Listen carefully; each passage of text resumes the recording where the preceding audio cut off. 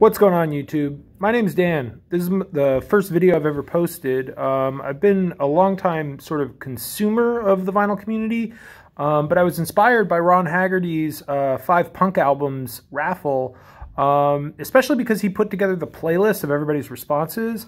And normally I thought, like, my stuff ain't that rare. I can't imagine that anybody would really want to watch or check out albums that I would post or lists or anything.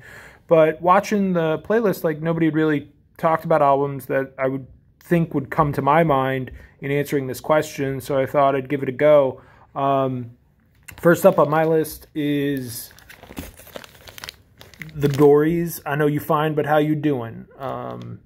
This outfit's out of Detroit. The frontman's also in a couple other projects, including the Dirt Bombs. Had the privilege of once very casually meeting the drummer at a concert down in New Orleans, where I used to live, which is relevant to a lot of the other albums that I'm going to mention.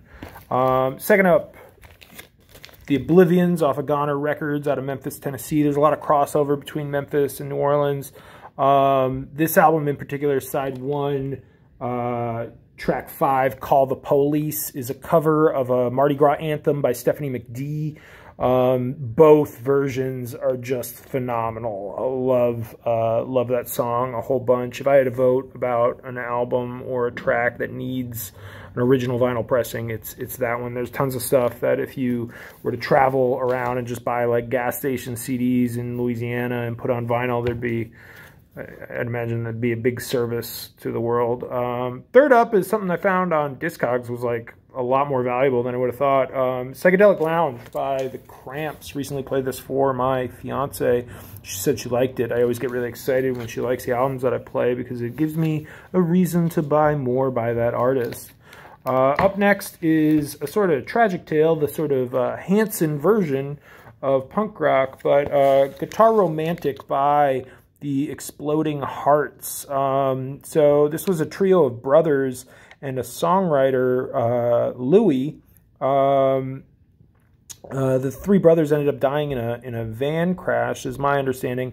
Louis doesn't get many royalties for any of this. He's now an artist in a ton of projects. The Missing Monuments, King Louis' one-man band, a lot of stuff out of Goner Records. He's also in the next outfit, the last 5 out of 5, the Royal Pendletons. This is a live album, The Royal Nights Along the Mississippi, live in Memphis and Old New Orleans. DJ Matty is sort of a force of nature in the New Orleans scene. He spins records at Mod Dance Party, as well as like a sort of historic Louisiana rock and roll set called Alligator Chomp Chomp. But these guys are pretty garage. They sound very proto-punk, even though they're contemporary artists. I mean, they did a couple tours in the 90s and stuff like that. But those are my 5 submissions for Ron's raffle. Thinking about getting a little bit more active, posting more videos and stuff like that. But thanks for watching. Bye.